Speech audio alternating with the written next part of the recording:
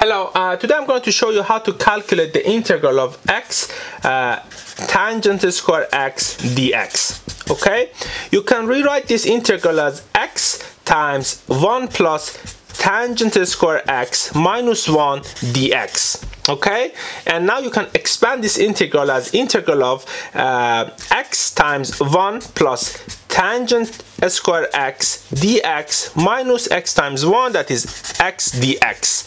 Okay, so this part is relatively easy. The integral of x dx is equal to x2 divided by 2, and to calculate the first part of this integral we need to use the formula for integration by part. So let's first calculate this part of this integral. So integral of x 1 plus tangent square x dx, that's basically now our question. So we can solve this integral using the formula for integration by part, that is integral of u dv is equal to uv minus integral of v du.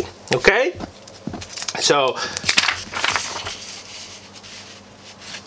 we can define here x as u, therefore dx will be equal to du. Okay, and we can define 1 plus tangent square x dx, the rest of this integral, as dv.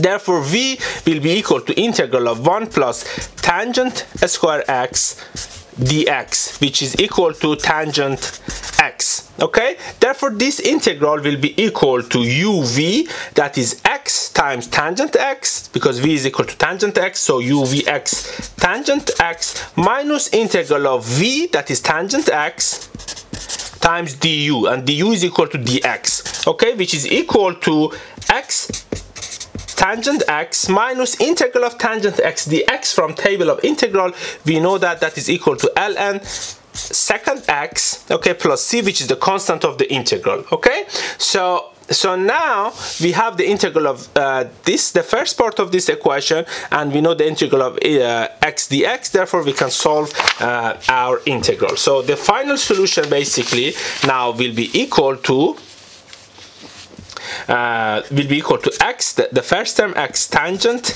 x minus ln secant x, plus the integral of the second term here, which was integral of x dx, will be equal to x2 divided by 2 plus c. Okay, and this is the solution to our integral. Okay, I hope you found this video helpful. If you are interested, please feel free to subscribe to this channel so that you get updated when I upload new videos. Thank you.